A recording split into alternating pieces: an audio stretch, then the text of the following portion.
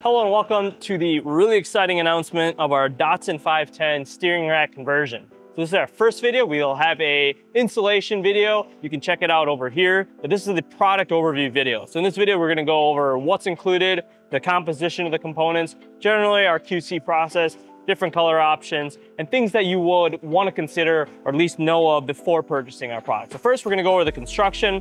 Here we have our tubular, I would say a secondary crossmember or steering rack crossmember. It goes from one end to the other end. It mounts where the original idler arm and steering box would mount. The steering rack goes under here.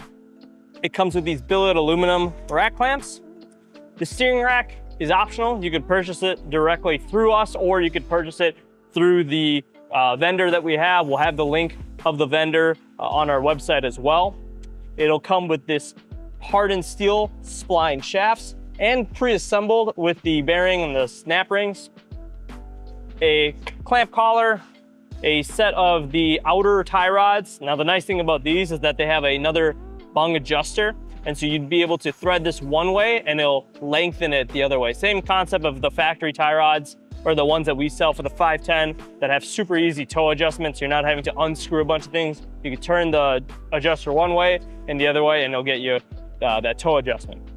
A set of a double U-joint, a single U-joint, a double D 3/4 shaft, a 3/4 rod end with the jam nuts, and a set of our hardened steel adjustable tie rods, or the low profile, depending on what options you have. We do have a video on which one to select, adjustable, low profile. You can check out that video. I'll try to sneak it right here. Otherwise, it should be in the description, or you can just check it out on our install video.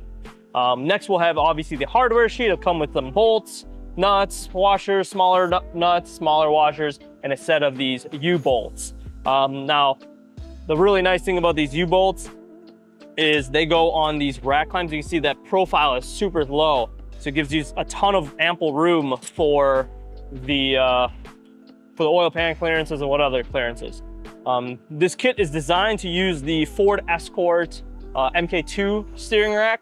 The reason we really like these steering racks is, one, geometry of them fit so well with the 510. There's other steering racks that people have tried, maybe some Toyota ones, some other brands, but the pivot to pivot in relation to the control arm and the rest of the suspension geometry, this is ideal for the 510. It just kind of works out that way. And the ratio is really nice and quick. It's got a 2.4 ratio. Sometimes you can even get them a little quicker. You can even get them a little slower. But this, paired with our quick steering knuckles, it really makes it almost a brand new car. It's super nimble on the street, really good for autocross and stuff like that. Our QC process on this is relatively simple. We check the bolt holes, make sure there's enough room for powder coating. We check the clearances for the rack clamps, make sure these U-joints are good. Obviously checking the threads on all our components, making sure these are nice and smooth. Usually when we check the spline, we'll check it in with the mating component as well, just so we can ensure that works. The double Ds as well. Oftentimes you'll see these come pre-assembled from us. This is just for us to also double check on our QC process.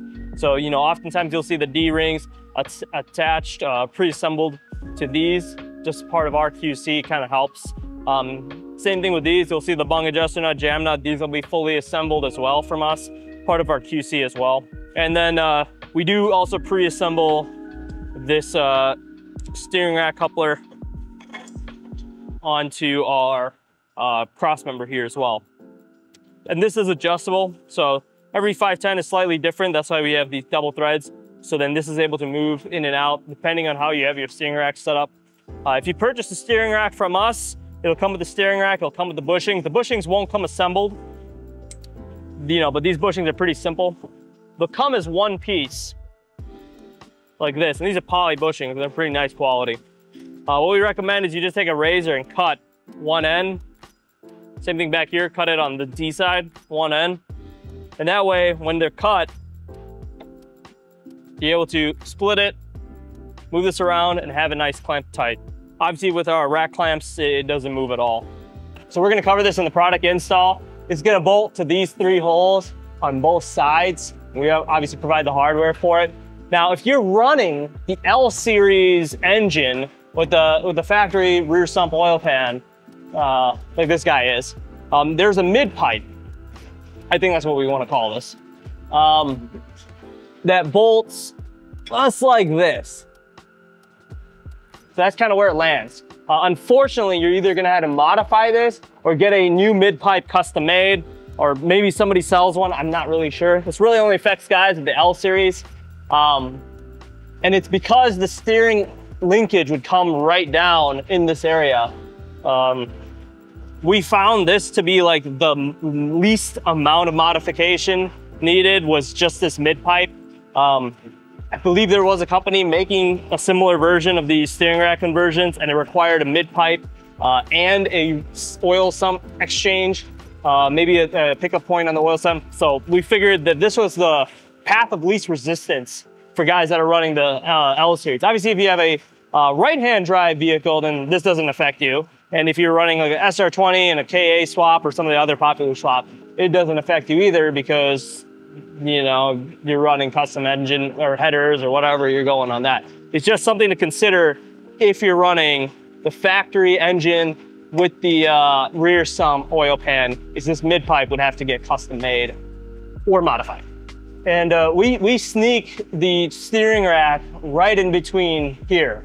So it's close, but you got some room to be able to have the steering rack right in between here. And the other nice thing is if you are doing an SR20 or KA swap, this is obviously a front sump pan. Our cross member is reversible, but then it gives you even more room. But if you are running the factory motor transmission, then we're able to sneak the steering rack right here. You're able to keep the oil pan, transmission, everything.